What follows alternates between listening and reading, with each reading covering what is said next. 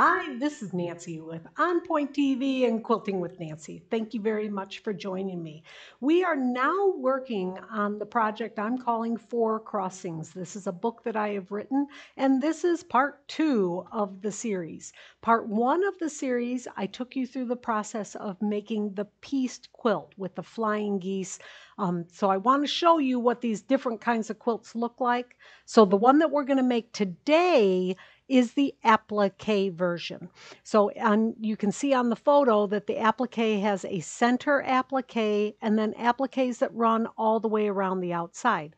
Keep in mind, you can mix and match the pieced block version and the applique version. That would be totally up to you. There's obviously always so many different ways that you can make a quilt. Go ahead, you have your freedom you have my permission to do with my book and make the quilt that you're looking at. Or that you're wanting to make. This is the book. This is the Four Crossings book, and it does have all the instructions for the applique and for the pieced version. Now, with the quilt, the one behind me, you can really see what I'm talking about with the Four Crossings. This is the crossings block. Now, we're going to work on that in session 3, but today I'm going to take you through the steps of doing fusible applique with blanket stitch. Now, you know that you could take any applique design and do it by hand, and there's so many different ways to do applique. So you have my permission to do whatever applique method works for you. I'm going to take you through my technique for doing blanket stitch applique. Now, I do want to talk to you about a few of the options with the book. So first of all, there's the full applique version. Keeping in mind, you can do many different colorings, and I was playing on EQ today, and I came up with this coloring. I thought that looked really, really sharp. This is an Americana design.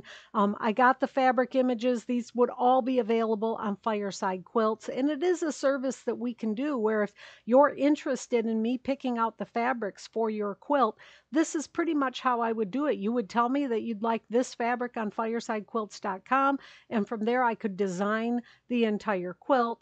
Here is the close-up of the original. This is the one that's behind me now. The one behind me is mostly quilted, not completely quilted. And this would be the Americana version of it. So with the blanket stitch applique, I want to introduce you to a couple of my favorite products. My favorite current product, now I know that I've talked about a lot of different fusibles over the years, and this product came out about 4 or 5 years ago when I met with the people, and I have been pretty much stuck on this fusible webbing ever since.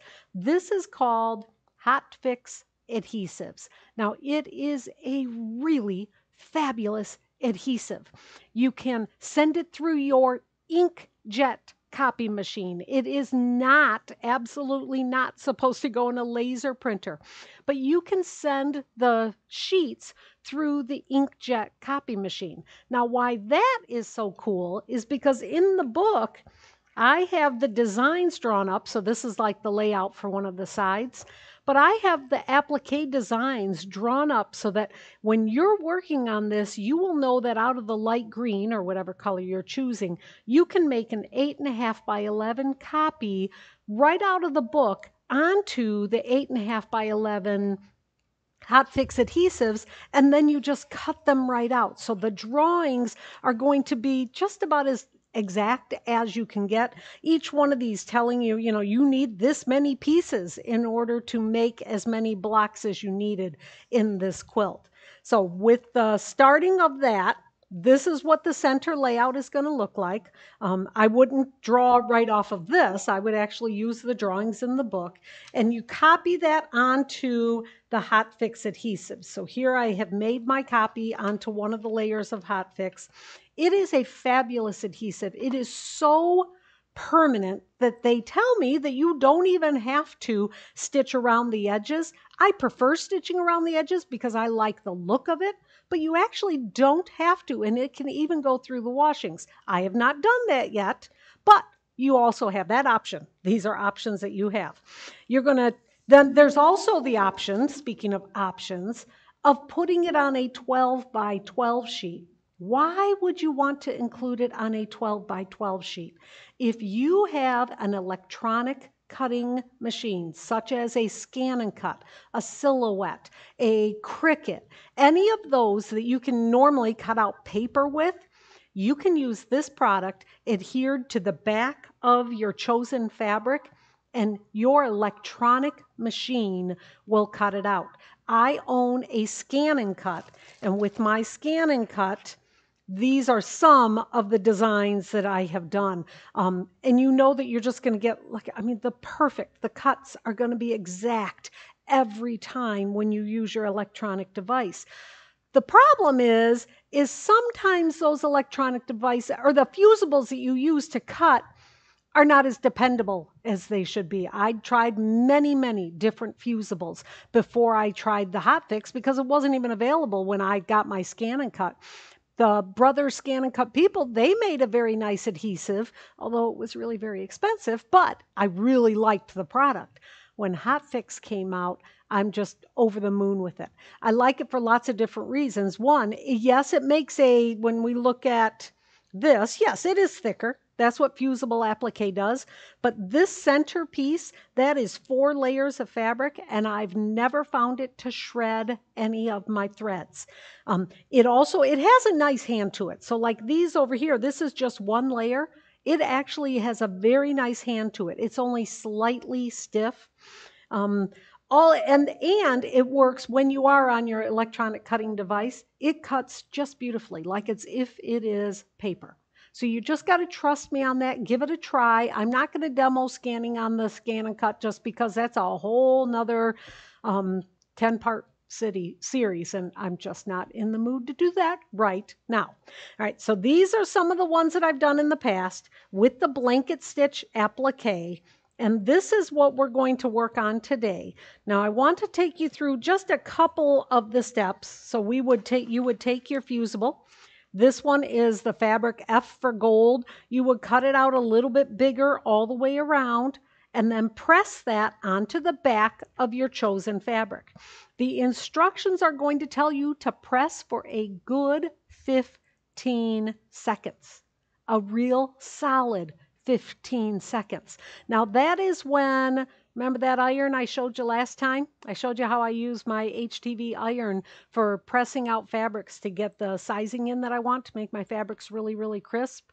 I also use this iron when I want to press with my fusibles down because it has a timer and a temperature control. So when I'm using the Hotfix adhesives, I'm generally going to crank it up to about 400 degrees, and I will set the timer for 15 seconds and then just put it right down on top, take my hands off, and let the timer do the job. Generally speaking, I find when I teach and I tell people, now you got to press this for 15 seconds, people are putting the iron down going 1, 2, 3, 15, done. No.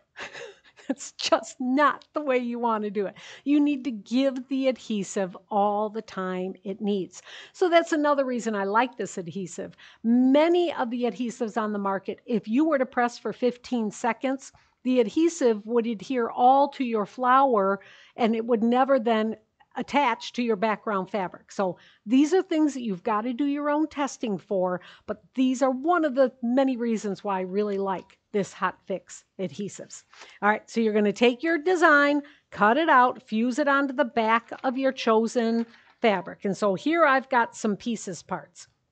Now, when I am going to do this, I like to put down my units a little bit at a time. And what I mean by that is I cut out my center piece, but I only, with some Roxanne's glue, I already took the paper off of this, but I'm only going to adhere the very, very center of it. So I can use that to help position the first things that are going to go down. So there is my green, and I've ironed these down. There's even in this case with the coloring that I'm doing here, where those little guys would be in the back of that little tulip shape. All right. I'm going to adhere down all of the elements that are in that particular layer and color, and I'm going to do the blanket stitch around them. That way, I'm able to hide my starts and stops underneath these tops instead of having to do, try to do the starts and stops, which I'll show you how to do today. But you can actually just start underneath the element and sew all the way to the end. So here, I could sew all the way to the end, crisscross, cross, sew all the way back down. When it's time for me to put the tulip edge down, then I've already going to be able to lay that down and not have to worry about the starting and stopping. Which leads me to the next thing. When I am doing a project like this, you know how it's kind of, all right, obviously, this is a 15-inch square. When you are working with this on your machine, now I happen to have a bath performance icon that I'll be sewing on. It has like a, I don't know, it seems like a 12-inch space. I've got lots and lots of space that I can go around this with. But if you don't have that, moving a big piece like this around can just be bothersome, problematic, not so fun. With this adhesive, you can take a unit like this. So I've taken this tulip section, right? And I still have the paper on the back of the tulip. Paper is still there. I'm going to take off the little elements that go on the top, fuse them, take the paper off, fuse them on top of the tulip. All right, so now they are very totally adhered. Now I'm going to take the paper off, and sometimes, just FYI, if you have trouble getting the paper off, you can take something like a seam ripper and just kind of score it. Don't go too deep, but just do a scoring on it. Then you can crease it and peel it off from the center. That seems to work a lot. Then you're not like playing with these little edges and roughing them up. Okay. Now, with the paper off, I can take that tulip to my machine and do the stitching around the teeny tiny elements.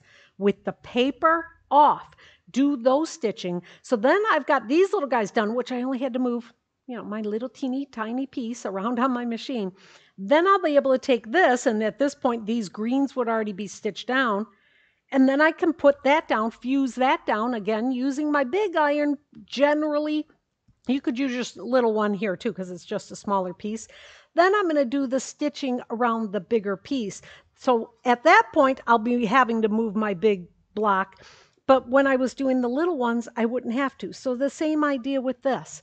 So here's one that has a circle in the middle. Take your circle element, cut out your flower, leave the paper on, take the paper off your circle element, iron it down on top, then take the paper off your flower just by doing a little bit of scoring. So now the paper is gone. There's still a lot of stability to this. You don't need to add a stabilizer or anything. And then you can do the stitching around your circle before you put it down. So that's what I'm going to take over and demo with you. Oh, threads. We need to talk about threads. What threads would I use when doing blanket stitch? Because the truth is, any thread that works for you and is a look that you like, that's the thread that you should use. If it works for you, you like the color, you like the shine or not, whatever that is, that's on you.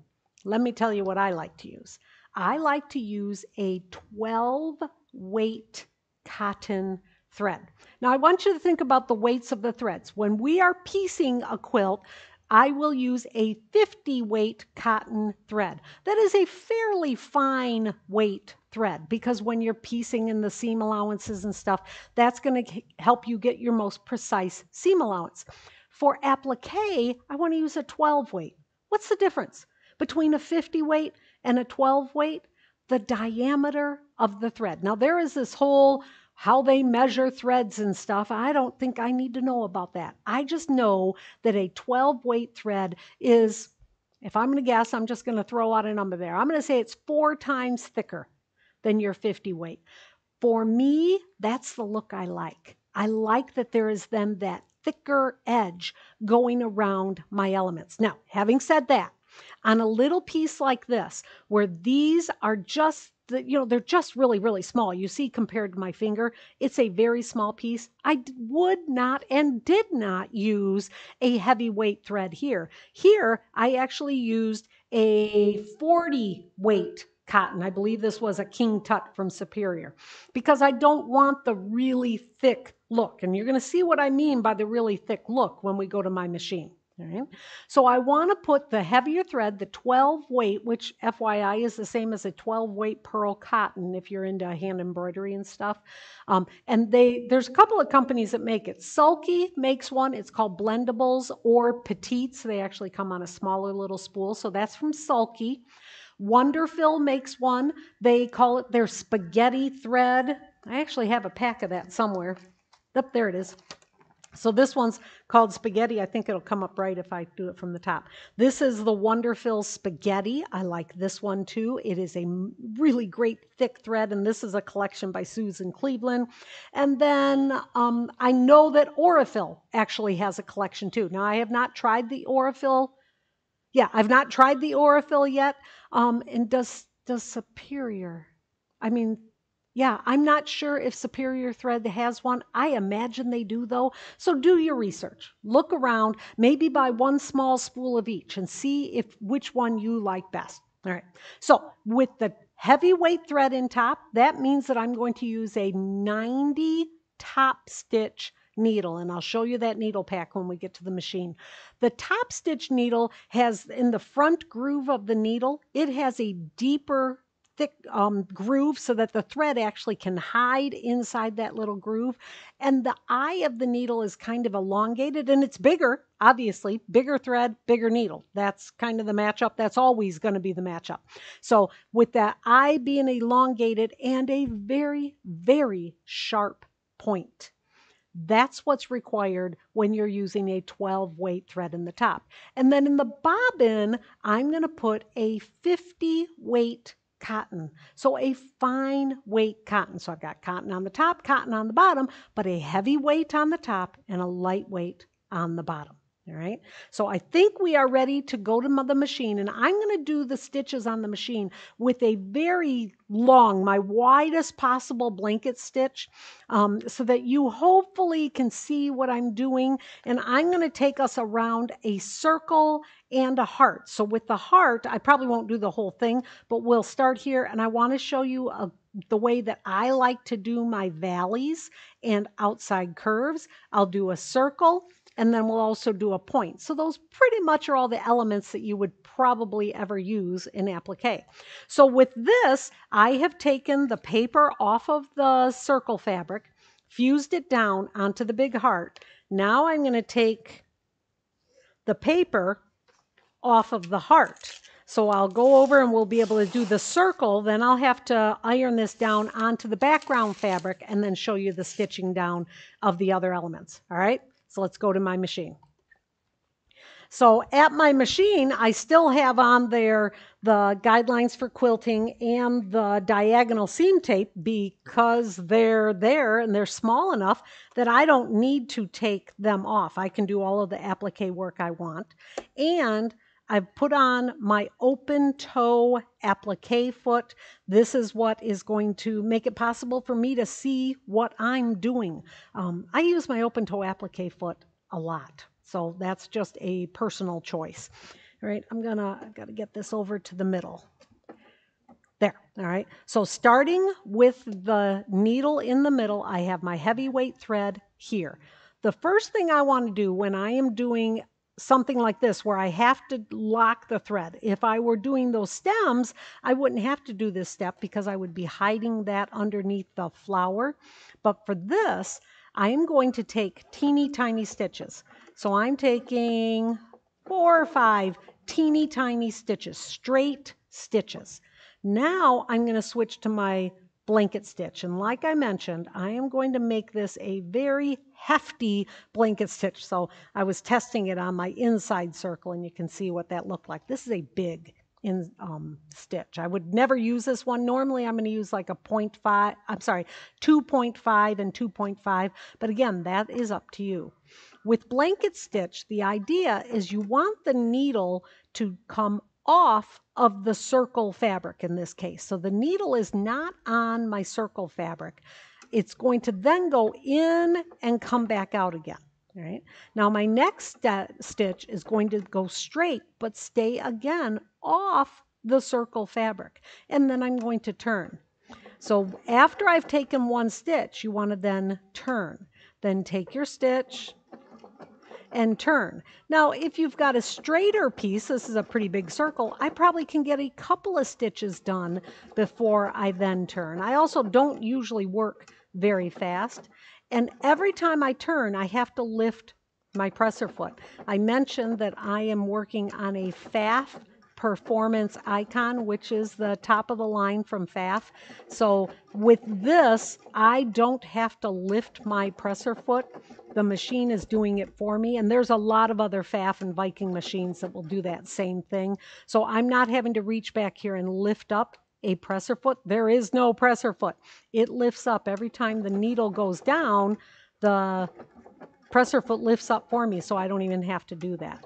So this is how you work around a circle. Now, let's say the circle is really tiny.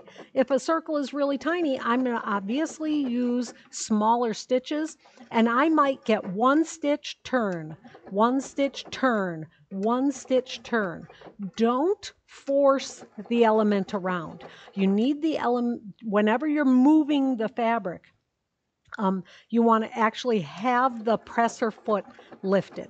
So here, I'm going to get around to the other side. And, you know, like I mentioned, when I'm doing a smaller element, like a small leaf or a small circle, then I won't use the heavier thread. But I really like the heavier thread. I love the look of it. And I think especially for demoing it, the heavier thread, you can really see what I am doing. And I'm like, all right, that's a bonus, because otherwise you can't really see when you're on video. All right, so now I'm to the end. I have gone all the way around my circle. Now I need to end it. And to end it, again, I'm going to go back to a straight stitch, and I'm going to go down to a teeny tiny stitch length.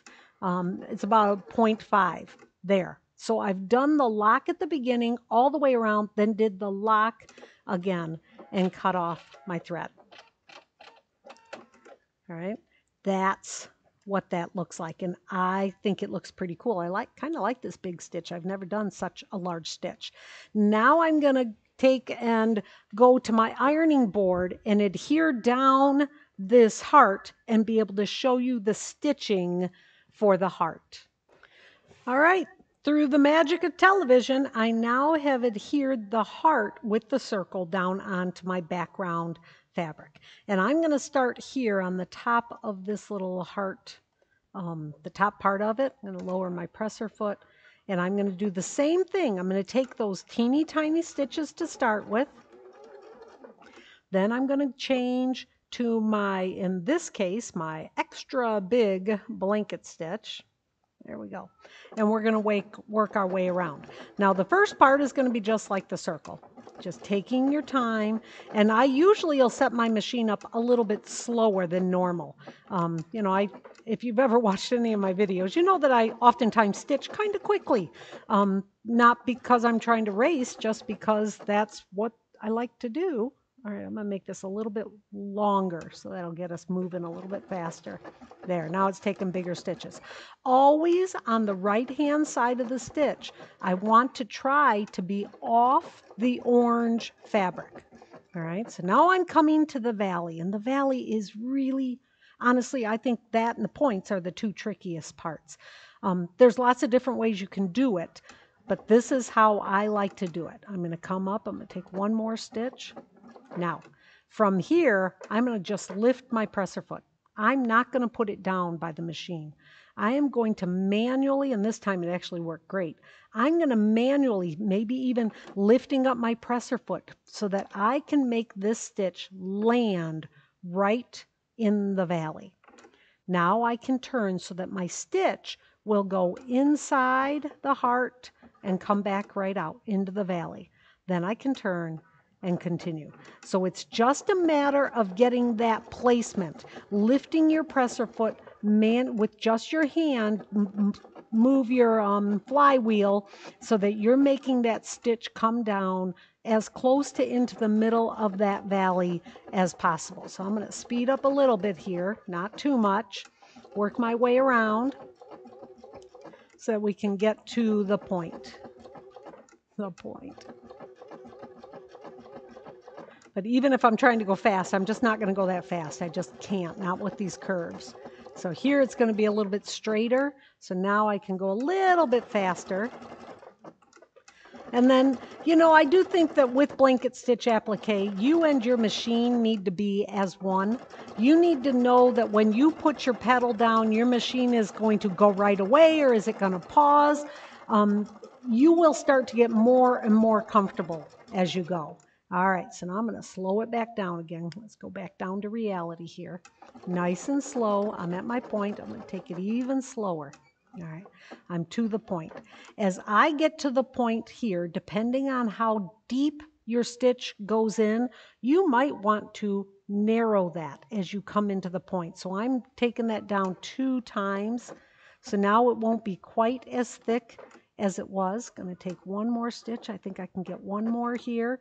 I'm going to angle into the point, and I'm going to do this one by hand so I know where it's landing. Okay, that looks like a good landing. Going to come right back where I needed to go. Now, just like when we were in the valley, I'm going to make my needle go up,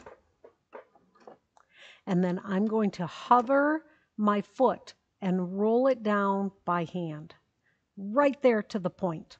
All right. Now I can spin it, so the next stitch will be right in. It'll just go straight in to the point. Okay, so I did that all by hand, then hover again, and then take one stitch coming out of the point. And I did make this a very narrow point on purpose. I'm going to angle in. I'm still with a slightly smaller stitch width. Now I'm going to go out, and I'm going to go back to that original stitch width that I had and take my stitches coming out.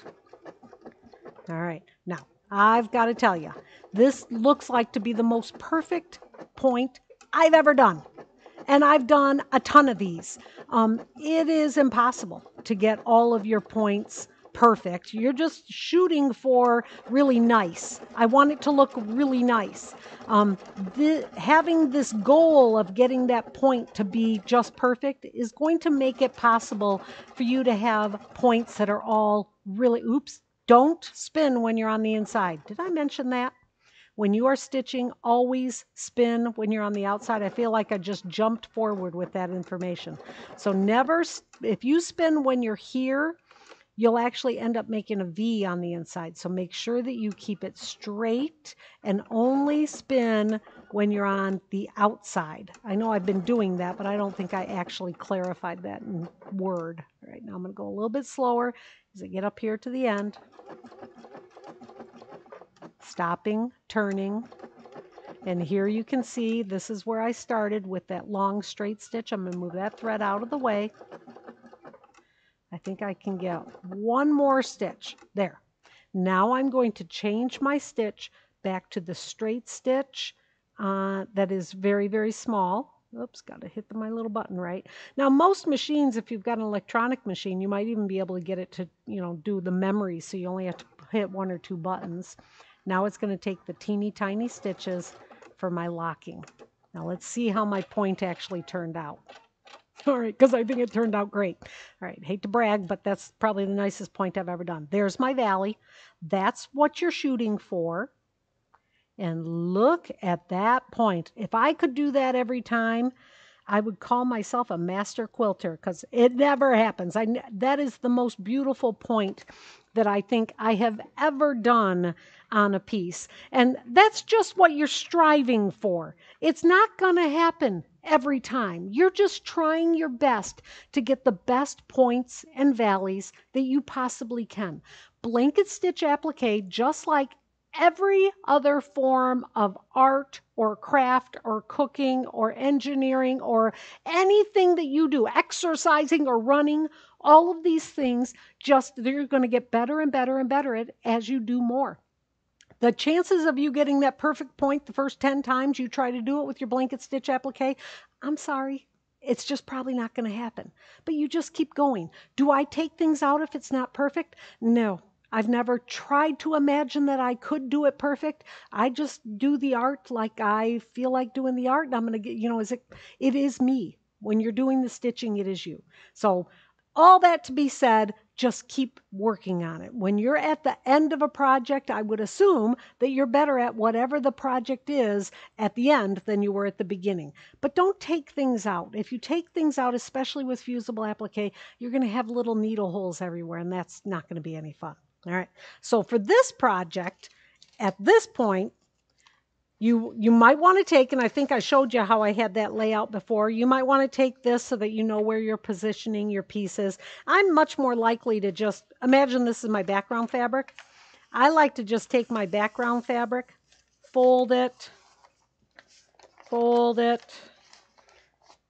kind of ish like this. So this is my background fabric. Fold it one more time. And, oh, you do need to stiffen up your background fabric with some spray sizing. I think I might have mentioned that. I hope I did. But if I do that, if I spray size my fabric using one of the one of the spray sizings like Mary Ellen's or Faultless, stiffen up your background fabric, then take it and make these creases in the fabric, then you will know where your placement is going to be. This particular block, the finishing block, is 15 inches, so I don't know if you can see. Let me see if I can lift it up. But I did draw, yep, I can't really see it. I did do it though. I drew a 14-inch square all the way around the block so that I was absolutely certain that my elements were going to be inside the 15-inch finished. After I get all the stitching done, just doing layer after layer after layer, just continue. All right, now my next layer goes down, stitch around that. After I get that all done, then the instructions for the Hotfix say then flip the entire project over, press it from the back side just one more time. After you've done that, then you can trim it down to the required size. And in this case, it would be 15.5 inches. All done. That's your blanket stitch applique. If you have any questions, you can contact me at quiltingwithnancy@gmail.com. If you're interested in the book, the link is below. It's also available at my website, which is www.quiltingwithnancy.com. That's also where you can find out information about my retreat and traveling and teaching and the other books and patterns that I have. The products that I was talking about today with the Hotfix adhesives and stuff, those are going to be available at Fireside Quilts. With the thread, you're going to have to look around for the threads. There's so many different options out there. I think that you need to look around for the brand, the weight, the color. That really I'm going to leave on you. The iron is available. That's the HTV iron, that big flat one. That's available in the link also. And I think that does it. So that's the end of part 2. The next time we get together, we will be starting the crossing blocks. Have a great day.